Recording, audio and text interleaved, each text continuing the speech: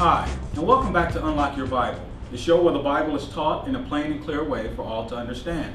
Again, my name is Ron Knight. I'm a pastor of Twin Cities Grace Fellowship in Roseville, Minnesota, and I ask that you get your King James Bible, your pen, and a piece of paper to take notes, and join us for our look at the book of Galatians. My friend, for the past many weeks, we've been studying through verse by verse the book of Galatians. Now, the book of Galatians is a book written by the Apostle Paul. The Apostle Paul is important in your scriptures because he's God's spokesman for you today. You know, God had a program in time past to the nation of Israel.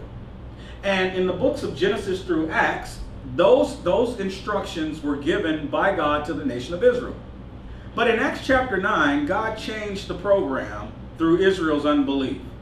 And he saved a man named Saul of Tarsus, made him the Apostle Paul, and gave him a grace message for today. And we'll talk more about this, but just so you'll know, and then after this program that God is operating today is over, God will continue his program with the nation of Israel.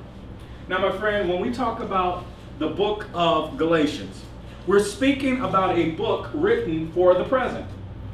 In the books of Romans through Philemon, those 13 books of the Apostle Paul, it's our doctrine for today. So as we've been looking through the book of Galatians, we're seeing that God puts a difference between the law that he gave to Israel and the grace message he gave to us Gentiles today. You know, my friend, there was a time where God dealt with man based on a performance-based acceptance system.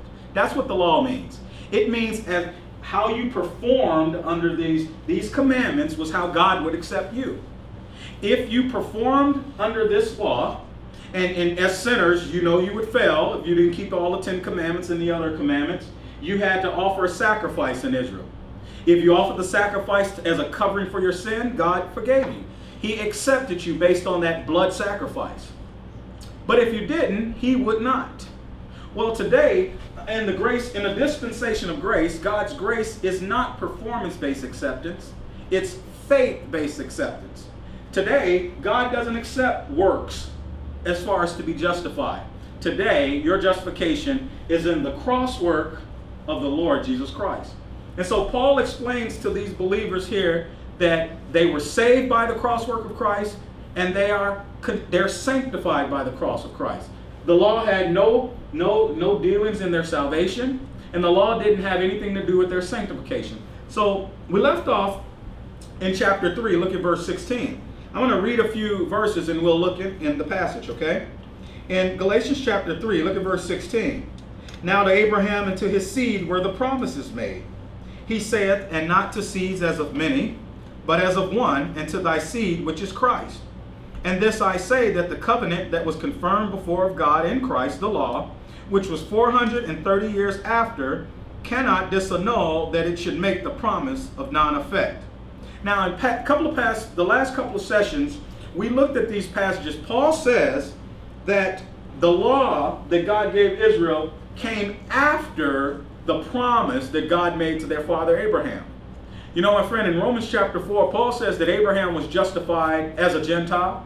You know, Abraham, before God gave him the covenant of circumcision, the cutting off of the foreskin of the flesh, he justified Abraham. Why? Because Abraham believed God, and it was accounted unto him for righteousness.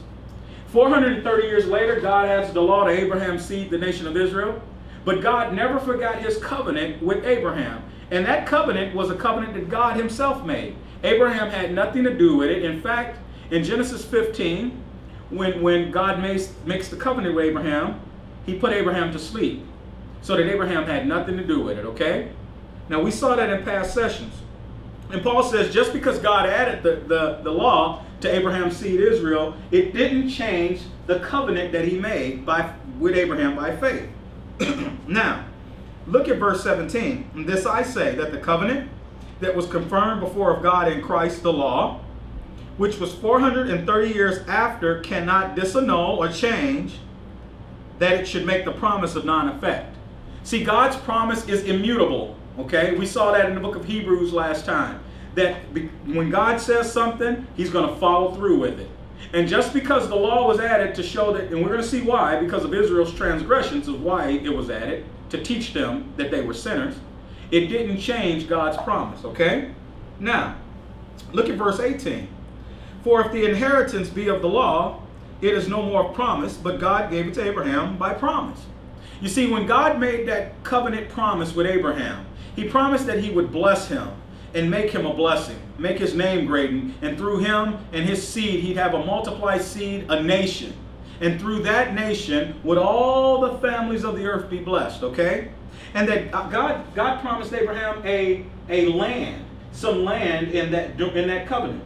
It's going to be that land of Palestine, the land of Canaan, the land of where Israel is today, okay? And in there, that's their inheritance. You see here, my friend, I got earthly kingdom. Israel's hope was an earthly kingdom. That's their inheritance, okay?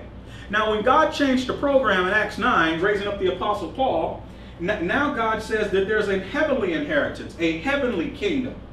Now, the way you become a part of this is not being a circumcised Jew. Although Jews can be a part of this, Jew and Gentile, through the cross work of Christ, by believing that Jesus Christ, the Son of God, died on the cross to pay for your sins, through faith in his blood, you become part of the body of Christ. You become part of God's heavenly kingdom. You know, Genesis 1:1 says, in the beginning, God created the heaven and the earth. And what God did, he created a government in the heavens. He only spoke about through the Apostle Paul. And then a government in the earth, which he spoke about all through the Bible. Israel, their inheritance will be that earthly kingdom. But you and I, as members of the body of Christ, if you've trusted Christ, we're going to inherit the heavenly kingdom, okay? We're going to work for God up there. But it's an inheritance nonetheless, isn't it? It's just not an earthly inheritance. One day, when God has finished this program, he will again deal with Israel and give them that earthly kingdom through the Lord Jesus Christ. But here, Paul says in verse 18, for if the inheritance be of the law, it is no more of promise. See, if God gave that inheritance to Abraham and his seed through the law, then that would disannul the promise, right? That God wouldn't use the law as the basis of the blessing, because he had already promised Abraham 430 years before the law that he would bless him through faith, okay? Look at this. Look at verse 19. Wherefore then serveth the law?